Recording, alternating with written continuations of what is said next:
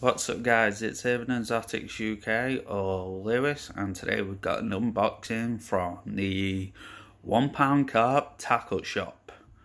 Yes, everything's virtually a pound except you have to pay 75p, but these are pop-ups. You get a good amount, about 10 gram, any colour or flavour. I've ordered from them a few times. It is legit. I've not done an unboxing of it actually on my channel, or I don't think on this channel or my group, but anyway, they came and they stink, but smelly the better when it is in fishing. Anyway, I got some fluoro yellow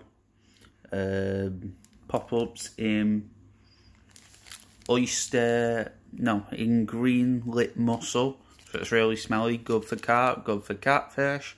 They're hand rolled, good quality, only cost £1.75, so yeah, it's pretty good. I've got loads of other things coming. I went on a bit of a spending spree. Anyway, I've got some more fishing videos coming and maybe some new additions.